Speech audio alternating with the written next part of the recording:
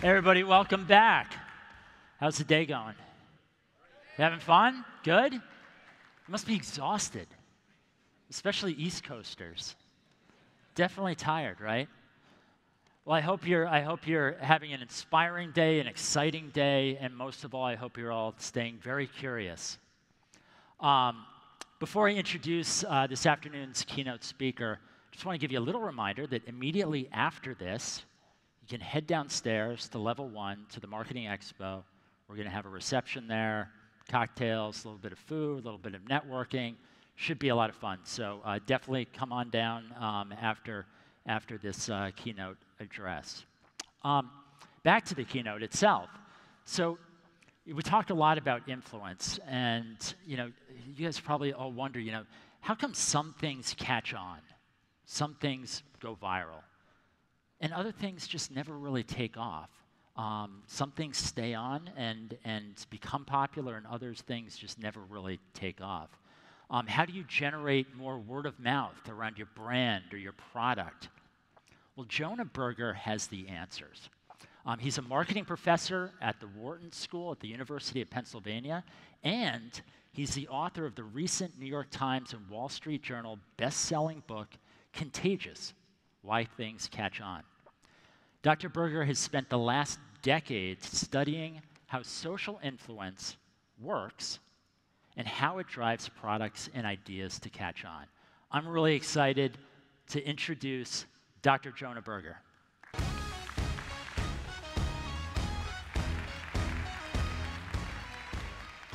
So everyone here today has a very similar goal, and that is, how can we help our organizations be more successful? How can we help our products and our ideas catch on? How can we help our brands grow? How can we get more customers and influence folks within inside our organization? And today I'm going to talk about the science of how to do that. We'll talk about how to be more influential and how we can use influence to get our stuff to catch on. But before we get there, I want to start in a very different place, and that is with a quick game. I know it's been a wonderful day. It's been a great day of talks and information. I know particularly folks from the East Coast might be a little tired, and so I want to wake us up a little bit by playing a quick game. It's a game you've never played before, but I promise you'll get the hang of it very quickly. It's called Which is Tastier. I'm going to put up two things on the screen, and I'm going to ask you which of them is tastier. And importantly, I want you to be honest. Not what you wish was tastier, not what you think should be tastier, but which of the two things on the screen is actually tastier. I promise you'll get the hang of this quite quickly, okay? Our first contestant is a wonderful, delicious head of broccoli. Now, you're probably aware that broccoli has a lot of vitamins and nutrients. You're probably aware that broccoli has a lot of fiber. You may not have realized that broccoli has a lot of vitamin C, but it does.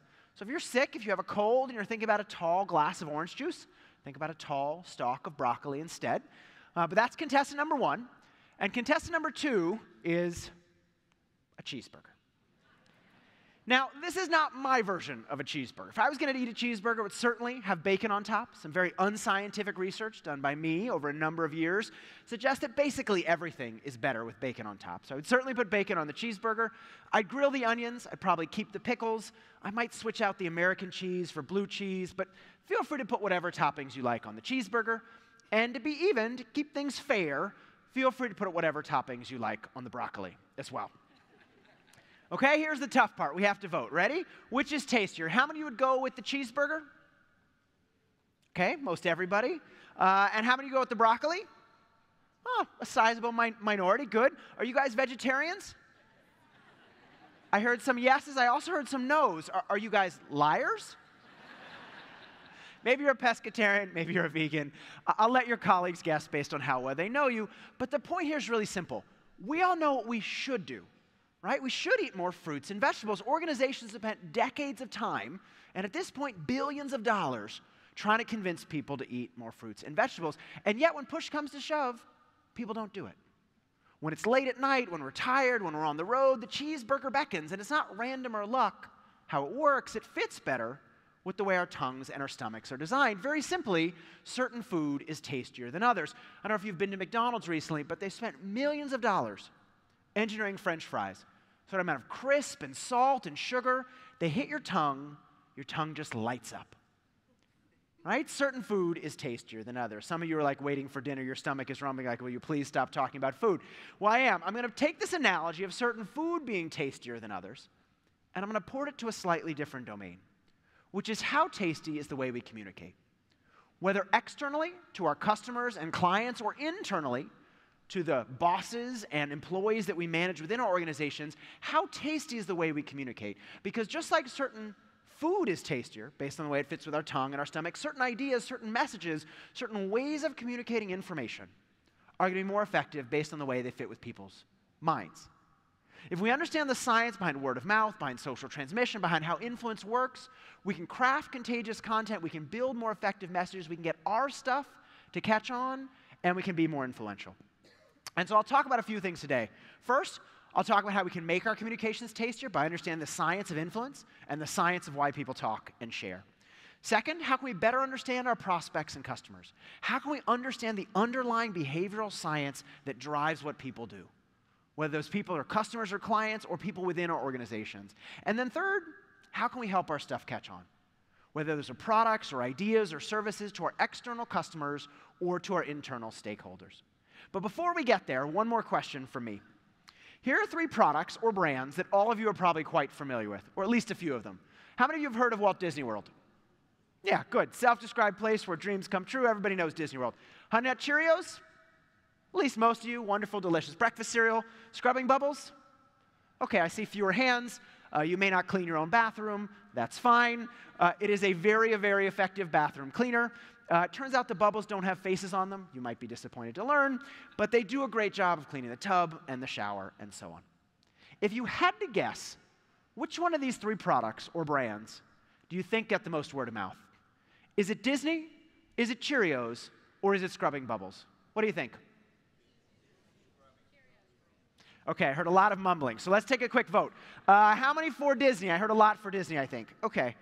I'm going to do a quick straw poll. Looks like around 75% of the room. I'll guess around 75. I heard some people say Bubbles. At least a few say Bubbles. Okay, good. Looks like another 15, maybe 20% of the room. And Cheerios? Okay, maybe 5 or maybe 10%. I want to point out 2 things from this little exercise. First, most of you have never been asked this question before. And not just this specific question, because most of you have never been asked this specific question before, but even the more general one of which things get talked about and shared more than others. Right? As I asked this question, it's a big room, I can't see all of you, the lights are dark, but I glanced at a few of your faces, and some of you looked scared. Like you had no idea how to begin to answer this question. What do you mean which one of these gets more word of mouth? I have no idea. And indeed, this particular question is a cheap parlor trick, right? Because one's going to win, 2 are going to lose, and most of you, maybe all of you, don't represent any of these brands. So you might say, well, what does this have to do with me? Well, which one of these gets more word of mouth doesn't matter. But why one of them gets word of mouth matters a lot. Because if we don't understand why people talk about and share certain things rather than others, if we don't understand influence works, how do we hope to get people to talk about and share our stuff? And that brings me to the second point. If we had to guess, I think the top vote getter was Disney, yes? How many for Disney? Okay, great guess. Unfortunately, it's wrong, but good guess. I think our runner-up was Scrubbing Bubbles. That makes more sense, right, Bubbles? Also great guess, also wrong. The answer is Cheerios. The one that probably 25 of us guessed, right? And so if you guessed it, give yourself a little pat on the back. I'm happy to give you a high five later. But more importantly, I think this points out a gap in our knowledge. There's a lot of hype out there around word of mouth, around social media, around viral marketing. But if we don't understand the science of why people talk, why they share, and how influence works, we're going to spend a lot of time and money and effort and energy in the wrong places. We've got to understand the underlying behavioral science and use it to get people to share our stuff. And so that's a long-winded introduction to a title slide. As was nicely mentioned, I'm Professor Jonah Berger. I'm a marketing professor at the Wharton School at the University of Pennsylvania. What I'm going to do today is talk about some of the stuff from my book, Contagious, Why Things Catch On, as well as some stuff from my other book, Invisible Influence, The Hidden Forces That Shape Behavior. Importantly, everything today I'm going to talk about is based on rigorous academic research.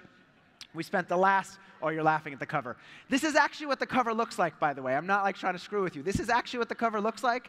It's called a lenticular, depending on the angle you look at it from. It shows one thing or the other. Indeed, influence is often invisible, which is something we'll talk about today.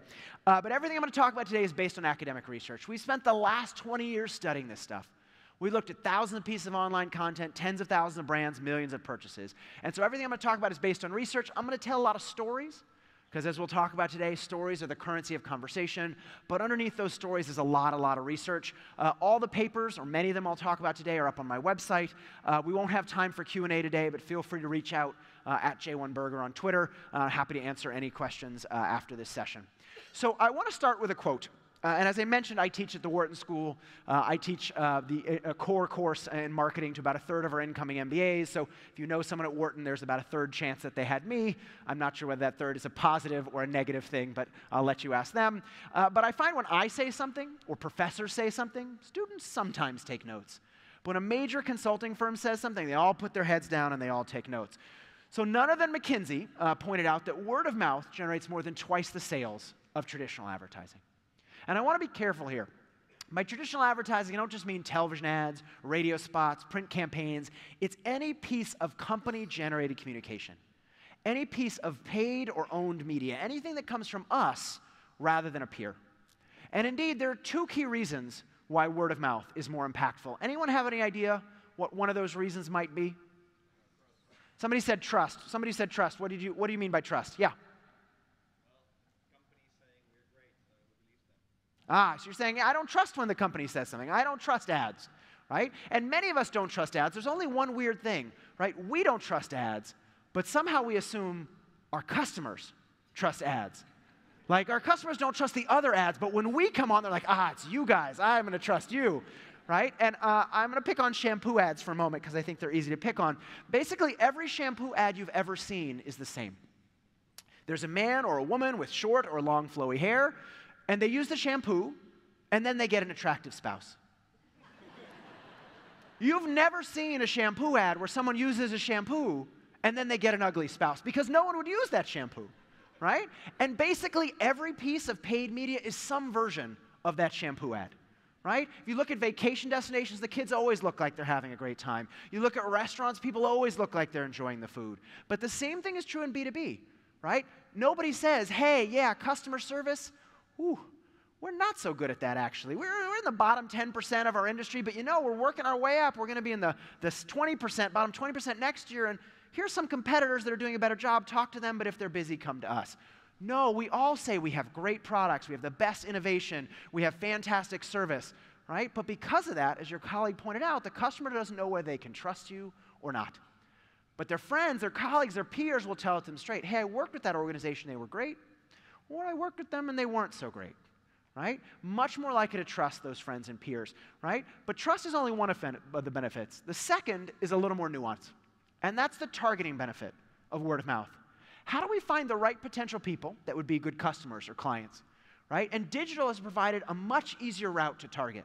Now we have a lot more information about the people we're trying to reach, and it's opened up the wealth of opportunities.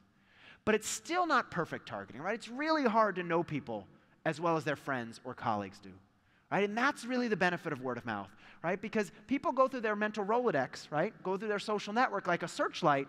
Think about the person or people that'll find information most relevant. An example of this happened to me a couple years ago. I got a book in the mail. Academics often get books from publishers. They send them to us with the hopes that we'll assign them to our students, and they'll sell more copies in the process. But this time I didn't get one book. I got two. And it wasn't two copies of the same book. It was two copies of different books, sorry. It was two copies of the exact same book. And I remember sitting there going, two copies of the same book, right? Why the second copy? And there was a note in the back of one that said, hey, Professor Berger, we think you'll like this book, but we think you'll also know someone else who will like this book. Pass the second copy on to them. And that's the first very simple hack I'm going to share with you guys this afternoon. How, by turning customers or clients into advocates, can we get them to do the work for us? Because I didn't give that book out randomly. I passed it on to the person in my network that I thought would find it most interesting or relevant. No wonder that referred business, people that come in from existing business, have about 20% higher customer lifetime value.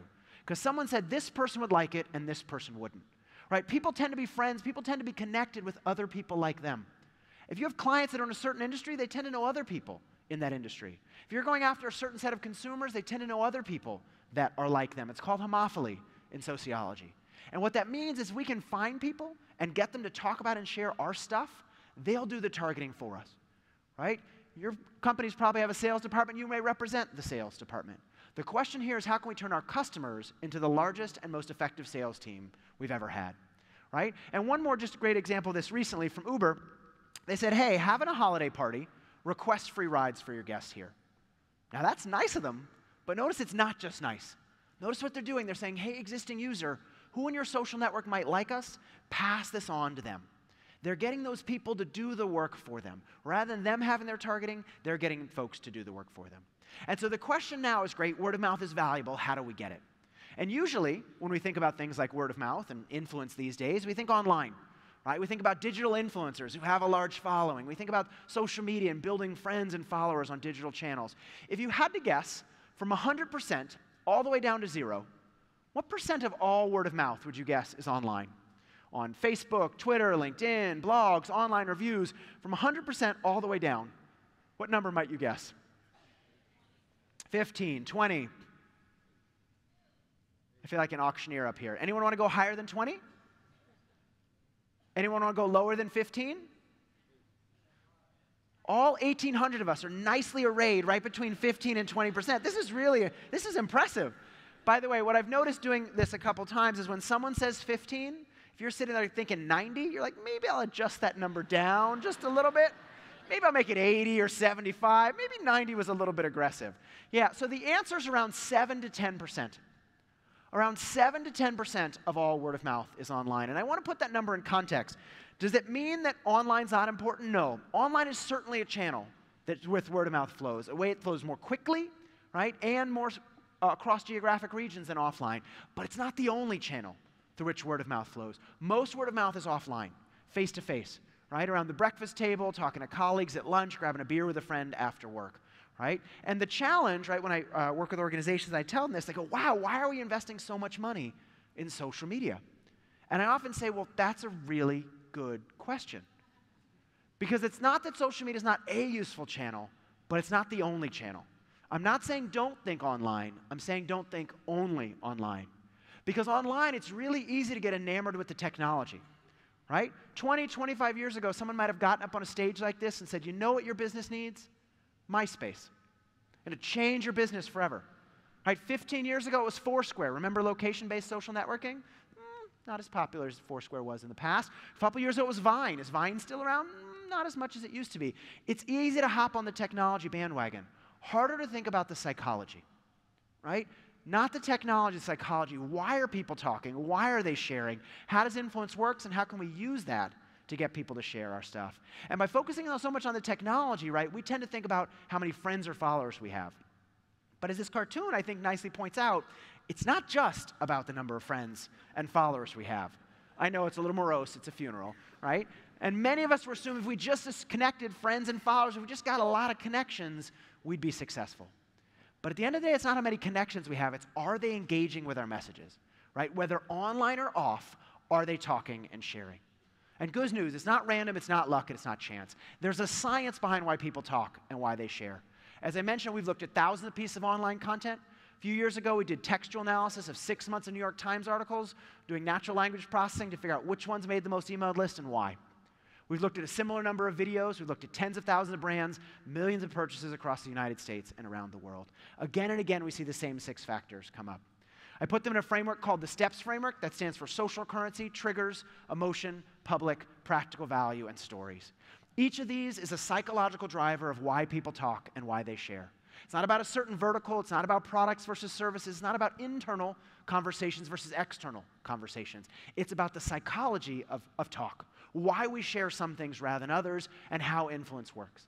I won't have time today to talk about all 6, but I'm going to talk about at least the first 2. We'll talk about social currency and triggers, and then as long as there's time, I'll wrap up by talking about stories. And my goal today is to give you 3, 5, maybe even more things you can do tomorrow to get people to talk and share and influence folks, whether those folks are external, turning those customers into advocates, or internal, right? When I'm trying to build a case for something, when I'm trying to start a new initiative, how can I use the other people within my organization as a way to get that to happen? How can I build a movement to change behavior within the organizations I represent? Before I get to the steps, though, just a couple things very quickly. First, 91%. So I'm going to use a mix of examples today of B2B and B2C. I found that what's fun about B2C examples is they're easier for a broad audience to understand. I find that everyone in B2B industries loves B2B examples, but the only B2B examples that count are in their own industries. If it's another B2B industry, it doesn't count as a right example. So I'm going to use a mix of examples to hopefully hit different industries. But as you see some B2C ones, I want you to remember something. We tend to think about word of mouth as a consumer phenomenon. We think, oh, it's silly kids talking about toys, or people talking about a music artist, or parents talking about babysitters, but it's not about business people, right? I mean, word of mouth doesn't affect business folks when they make business decisions, right? 91% of new business leads in B2B markets come from guess where? Existing business, right? Word of mouth influence is already driving a lot of your new customer acquisition. All I'm going to show you today is how you can get more of that to happen. Because it's not about B2C or B2B, right? It's not about whether they're consumers or business folks. It's about the underlying psychology that drives behavior, right? People don't put on a different hat when they're at work and at home. The same science drives why people talk and why they share. Once we see the principles, we need to think about how to deploy these principles, right? So if I'm trying to get two people in an industry to talk to one another, I need to think about when are they going to come in contact with one another? When is a channel open between them so information and influence can flow? Right? Which is easier with consumers, harder in the B2B markets, but not impossible. And so we'll come back to that idea at the end. And then one more thing before we get there. I want to talk about the TSA. So many of you in the audience today are probably sitting there going, word of mouth, influence, that's great, but certain things get talked about and others don't, right? I mean, sure, yeah, if I was Tesla, I could get a lot of word of mouth, but certain categories are just difficult to get people to talk about and share. The TSA would be one of those categories, right? How many of you think the TSA is a really exciting brand that does lots of exciting things? Sorry, no offense to the TSA. We all pass through the TSA on the way here. We're going to do it on the way home, so we shouldn't say anything negative about them. Guess how many followers the TSA has on Instagram? 5? It's more than 5. I'll give you that. Somebody else want to take a guess? Yeah, 1 million. Around 1 million. It's like 900,898, something close to 1 million. 1 million followers. The TSA has 1 million followers. How did they get there? Right? They didn't buy followers. They thought about what would be engaging to their audience. If you're the TSA, you might think, oh, I don't have much to work with. But they do actually, right? They post all sorts of things that people try to sneak through security. For example, not just grenades, but grenades dressed up as tuxedos. Sneak those through security. Remember Freddy Krueger? Imagine you had some Freddy Krueger gloves that shot flames out of the end and tried to sneak those through security. Probably not a very good idea. Or this one, my personal favorite, someone asked them a question. I have this brick. It's got a happy face on it. It has some sentimental value. Can I sneak this through security? Right? Can I bring this along with me? The TSA has figured out how to engage with their audience. If the TSA can do it, you can do it. Right? The TSA can do it, you can do it. And so as we're thinking about these principles today, I want us to remember it's not about certain things work and other things fail. It's about how to use the science to get people to share anything. All right, so enough dumping on the TSA. So is anybody from New York here today? Okay, great. So some of you may have been to this place. For the rest of you, you can check it out the next time in New York. So imagine you're walking around sort of the Lower East Side area of the city. You've done all the touristy stuff. You've walked across the Brooklyn Bridge. You've gone up the Empire State Building. But it's late in the afternoon on a Saturday. Your stomach is rumbling. You got to get a bite to eat. When you notice a big hot dog-shaped sign out in front of a restaurant with the words "Eat Me" written on it in what look like mustard. You say, I haven't had a hot dog in a while. Check this place out.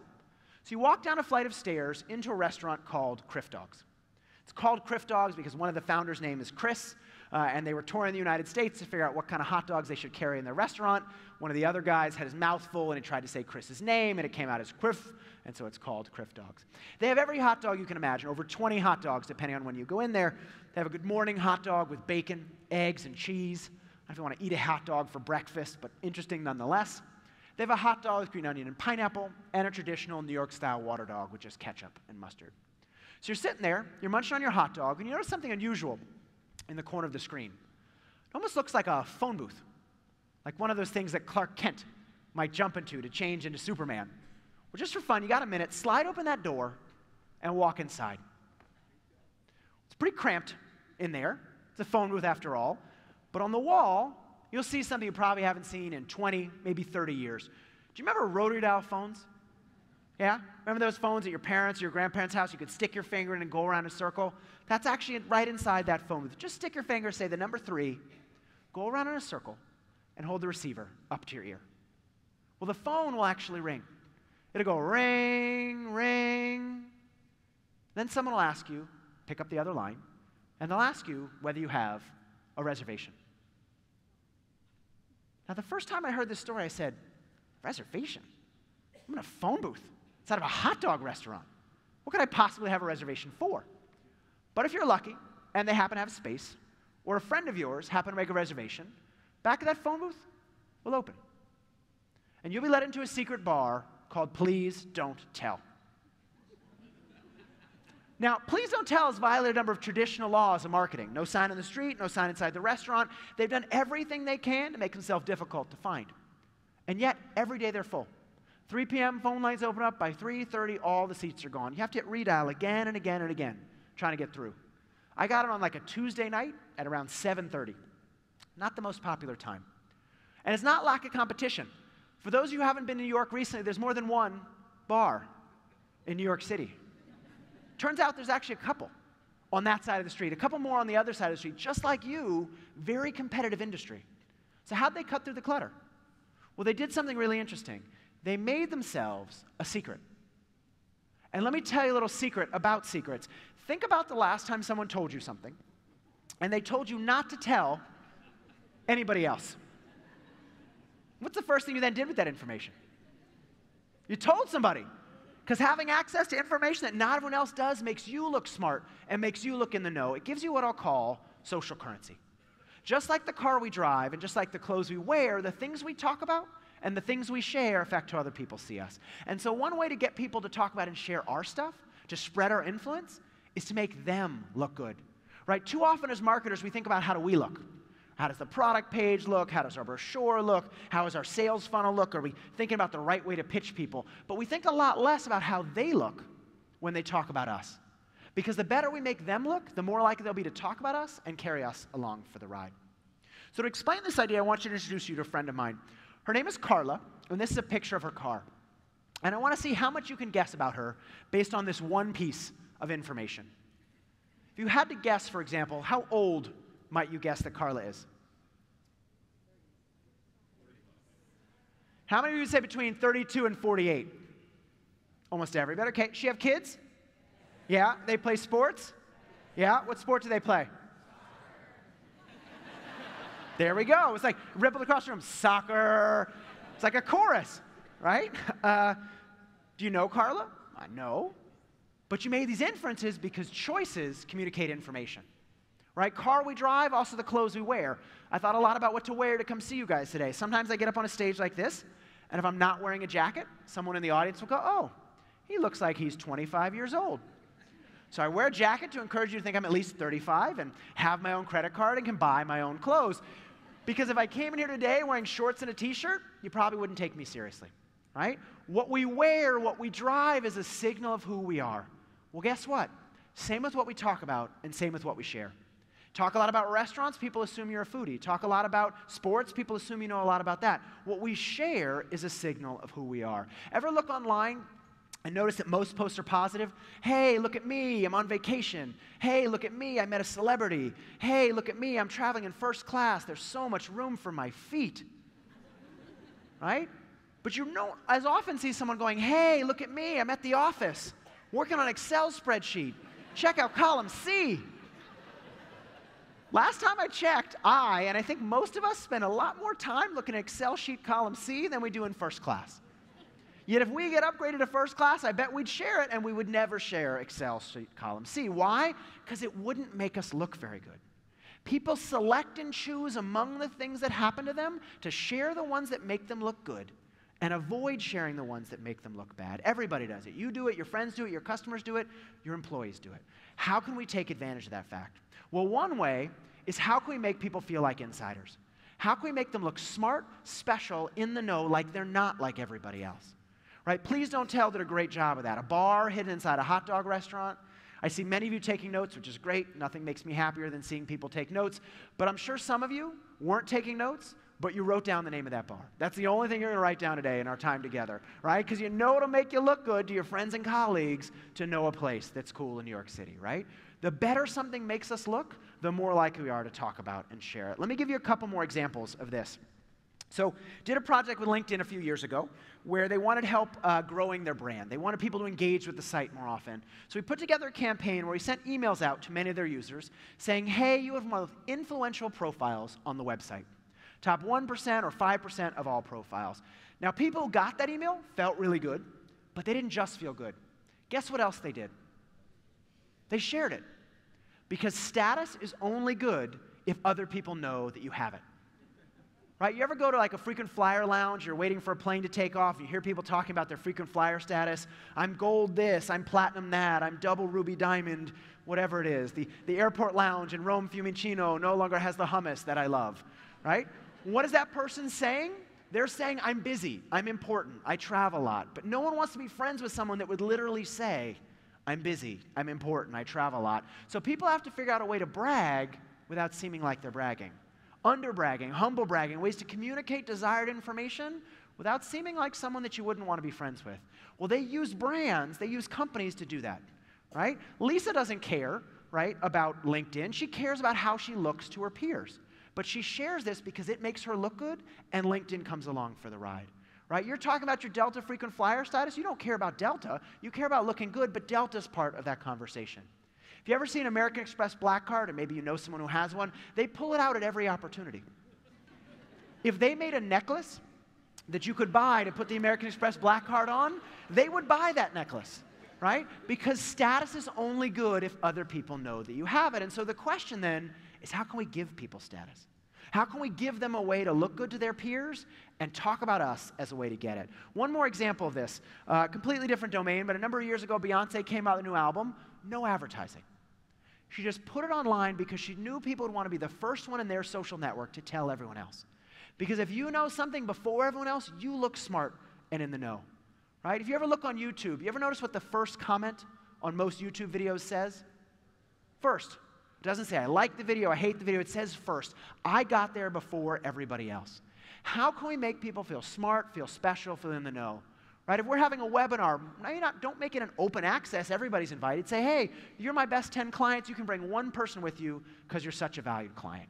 Making that person feel special, and they bring someone in that's more likely to be a future client. Client advisory boards are a great example of this. People feel honored to be included, but they're really an opportunity to give you feedback on what you're doing and how you could do it more effectively. But because they feel honored, they're more likely to talk and more likely to share. Let me give you one more example of social currency. This is called finding the inner remarkability. And I think this is really key. Remarkability is a great word. It means worthy of remark. Something is surprising, something is novel, something is interesting. And some of you are probably sitting there going, okay, great, this is fine, but I couldn't use this, right? I mean, what I do, this wouldn't work for what I do. We have a notion that certain things are naturally remarkable and others are doomed to fail, right? Well, I want to show you that's not necessarily the case. Yes, certain products might seem less remarkable, right? B2B software, logistics management services, dishwashers, blenders, socks, toilet paper. Let me show you an oldie but goodie, how a company got over 200 million views for one of the least exciting things we can think of, and that is a blender. Here we go. Will it blend? That is the question.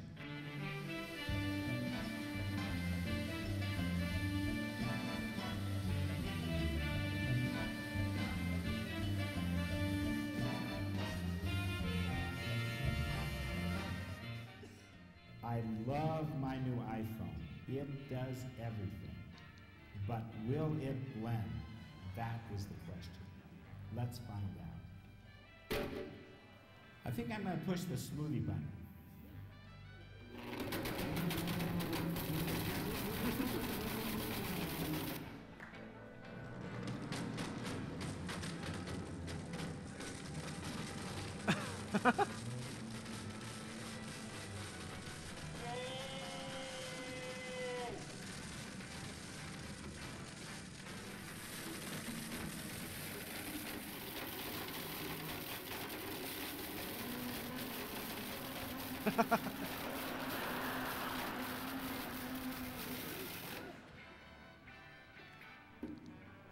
I smoke.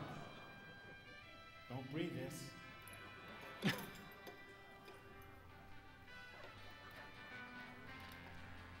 Now, you fans on YouTube have asked me to blend an iPhone, so I did it. But I have another.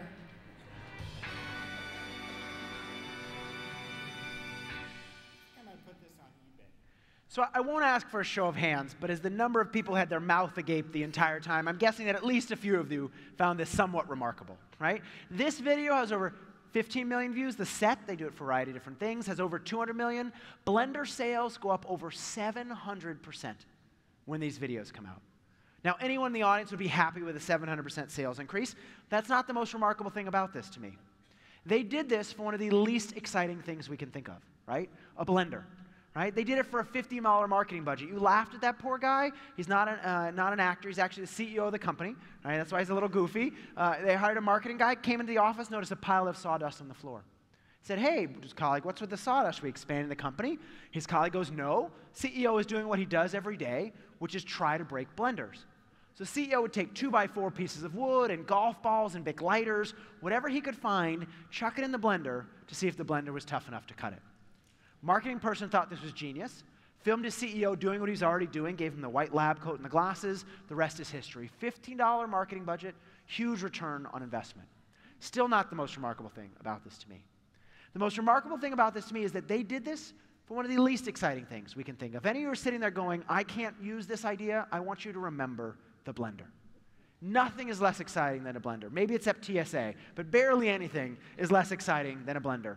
Right? Because they didn't just tell people what was remarkable about their offering, they showed people. They showed rather than told. Notice what they didn't do. They didn't stand up there and say, hey, we make a really powerful blender. They showed people. Right? How can we show rather than tell?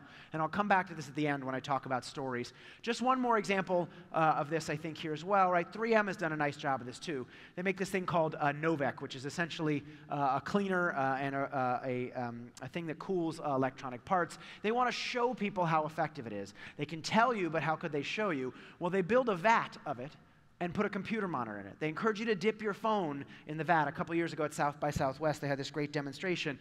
It shows rather than tells. Anyone can say their stuff won't corrode electronic parts. This shows it won't corrode electronic parts. How can we show rather than tell? Okay, next I want to talk about triggers. And to do this, I want to use an example that many of you are probably quite familiar with. How many of you have seen Geico's ad for Hump Day? Okay, at least a few of you. Do the rest of you know what Hump Day is? Generally, Monday's the beginning of the week, Friday's the end of the week, Wednesday's the hump you have to get over to get to Friday. So insurance company Geico builds a piece of content based on this. Right? There's an annoying camel walking around an office going, what day is it today? What day is it? What day is it? Everyone ignores him. He's a very annoying camel. Finally comes across this poor woman, and she goes, it's Hump Day. And the camel goes, woo, woo. And the ad goes, how happy are people who save money with Geico? Happier than a camel on Hump Day. Get it? Camels, humps, Hump Day? You're supposed to chuckle when I make a joke. Thank you. I appreciate it. So thank goodness it is funnier when you see it on television, right? If it was this bad, they wouldn't show it on television. It is funnier. But for those of you who've seen it, it's not that funny. Yet this is the second most shared ad of a couple years ago. Not a beer ad, not a car ad, but an insurance ad. And so one question is, well, why? Why did so many people share an ad about insurance? Well, I'm a data guy, dug a little deeper. This is what the share data looks like over time. Spike in shares, then it goes down. Then another spike, then it goes down. Then another spike, then it goes down. If you look closer, spikes aren't random. They're 7 days apart. And if you get even closer, you'll notice that they're every Wednesday, or as it's colloquially known, Hump Day, right? This piece of content is equally good or bad every day of the week. But Wednesday rolls around, provides a ready reminder, what a psychologist would call a trigger, to make people think about it and talk about it and share it. Because if something's top of mind, it's much more likely to be tip of tongue. Right? Too often we think if people like us, they'll talk about us. Right? If we pitch an initiative internally and people like it, they'll talk about it. If a customer likes us, they'll talk about us externally. But the problem is people like a whole bunch of things that they never talk about because they never think about them. 70% of purchase, 70% of action is consideration. Are you thinking about it near at the moment where that action takes place? There's a restaurant or whatever city you live in that you love going to, but if you never think about it when you're going out to dinner, you'll never go there. Right? They did a study in the grocery store a number of years ago where they changed the music that played over the PA system. So imagine you're wheeling your grocery cart through the aisles. Some day they played French music, and some days they played German music. What'd they find? Well, on days they played French music, sales of French wine went up. And on days they played German music, sales of German wine and beer went up. Did the music change what wine people liked? No, they still like whatever wine they liked. All it did was remind them to purchase it. Top of mind, more likely to be tip of tongue, more likely to take action. So let's spend a couple minutes on this idea. Here's a little more data. This is word of mouth about Cheerios by time of day. What do you notice about when people talk about Cheerios? Morning, right? Not rocket science. Notice how it's shifted to the right on the weekend? Any idea why? Sleep in. One reason people talk about a product or a service or an idea is they just used that product or service or idea, right? If you just ate Cheerios, it's top of mind, you're more likely to talk about it. If your client just got finished using your product or service, you're top of mind, they're more likely to think of you. But what happens the rest of the time? For us who have products and services that are not used as frequently, or products or services even when we use them, we don't think about, right? Notice Cheerios doesn't keep getting talked about the rest of the day because other things come top of mind. I hope you're listening to talk right now. I hope you're thinking about it. It's top of mind. But as soon as you get out of here, you're going to be thinking about drinks and dinner and everything else you're doing tonight. Other things replace it as top of mind. So how can we stay top of mind? How can we find additional triggers to make people think about us, our product, our service, or idea, or something we want people to do? Right? Internally within our organizations, we want to change behavior. How can we trigger people so that they take the desired action at the right point in time? Well, good news, there are other triggers. If I said peanut butter and, what word might come to mind? Jelly. If I said rum and, you might think of Coke.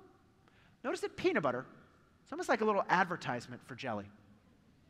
It's almost like jelly should pay peanut butter like a kickback or like a referral fee every time peanut butter's around, because if peanut butter's around, jelly doesn't have to remind you it exists. Peanut butter does all the work for jelly. That's why they have that old slogan, weekends are made for Michelob. They wanted people to think about the beer when the weekend rolls around. Corona's done the same thing with the beach. I challenge you to go on a beach vacation and never think about Corona. It's pretty much impossible, right? If you can go on a beach vacation, never think about Corona, send me an email. I will send you a free beer of your choice, right? Because you're lying there in the sand, you got your sunscreen on, you're reading your book, you get thirsty. You may not like beer, you may not drink Corona, but I guarantee Corona will come to mind. And when you think about it, what does always have in it?